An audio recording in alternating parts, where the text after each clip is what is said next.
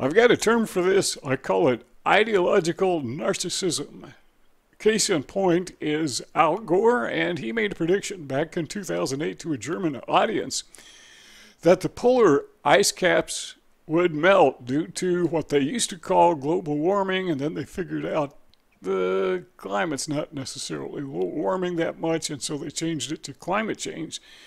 That way, it's all inclusive, and leftists, they like to be inclusive unless they're not being inclusive.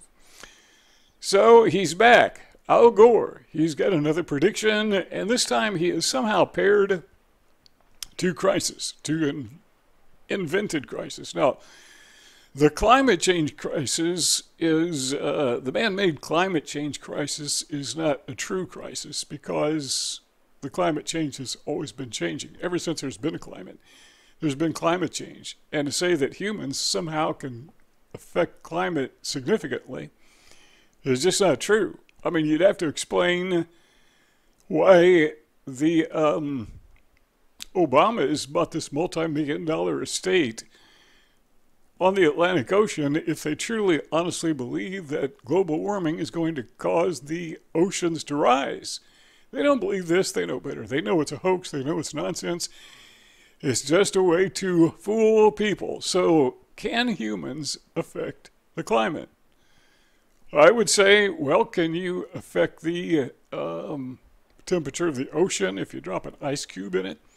I mean, all the oceans on Earth, will you change the temperature if you drop an ice cube in the ocean? And the answer is there's a tiny infinitesimal temperature change when you drop an ice cube in the ocean that is so tiny that it could never, ever be detected. But yeah, I guess you could say it does have an effect on it, it does change it. So his latest crisis, now, the border crisis, some people would call that an invasion crisis, but the border crisis, Al Gore is now pairing that with the climate change crisis, global warming change. Seems the only thing that's really changing are the things that they call these things. There could be as many as 1 billion climate refugees crossing international borders. But he says that 1 billion people are going to become refugees, playing on our fears again, because he knows that people fear this constant invasion. So he's saying 1 billion refugees will be forced to move ostensibly into our countries, I presume, Western countries, due to climate change. So if you conservative patriots, he didn't say this, but this is what I'm reading into, the dog whistle. If you patriots don't get on board with the climate change hoax, you know what's going to happen? You're going to be overrun with people from third world countries. Well, first of all, that's happening anyhow. So, changing the climate, even if we could, isn't going to make any difference. But this is a prediction. What they like to do, as you can see here, is they like to make predictions based upon things that are happening anyhow. The climate is changing. It always has. And so they're making a prediction that the climate is going to change. It's kind of like saying the sun is going to set. Yeah, we know that. But we're not causing it. That's called magical thinking. You can look that up on the internet sometime. Google it.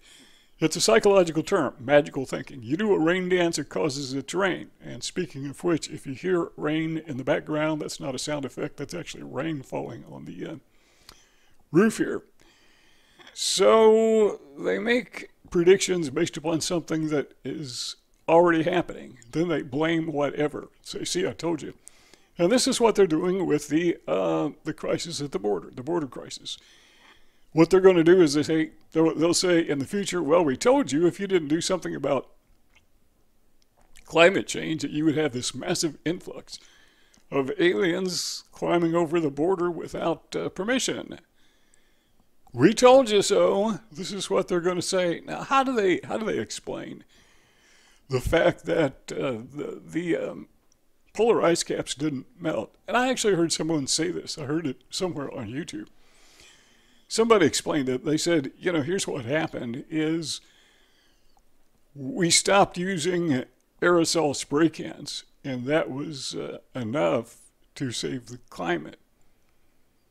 And so the ice caps didn't melt because we stopped using aerosol cans. And they said that with a straight face. It wasn't a parody. I mean, they were serious, or trying to be serious, or trying to convince us they were serious. What we got to realize is when they keep doing this, you know, crying wolf is the expression. Eventually there will be a real crisis, and somebody's going to say something, and the response is going to be, no, we don't believe you.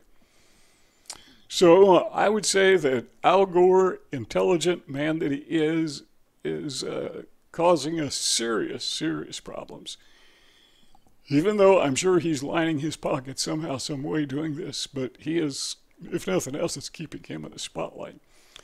But he is causing all humanity serious problems by keeping this nonsense afloat. And the only thing I could say to get them to shut up, and they're still not going to do it, but I can do my best, is I could say predicting climate change causes climate change. And maybe then they'll stop talking about it. Probably not. Thanks for stopping by. And if you got something out of this video, would you please give it a thumbs up? Share it on social media. But more importantly, if you'd subscribe to our channel, this is a brand new YouTube channel. Last I checked, we had fewer than 10 subscribers. Okay, we had fewer than 5. I mean, we're brand new. You may be the only person watching this video. So if you would share this on social media, you know, Twitter, Facebook, one of those, it would help us a lot. Thanks for stopping by.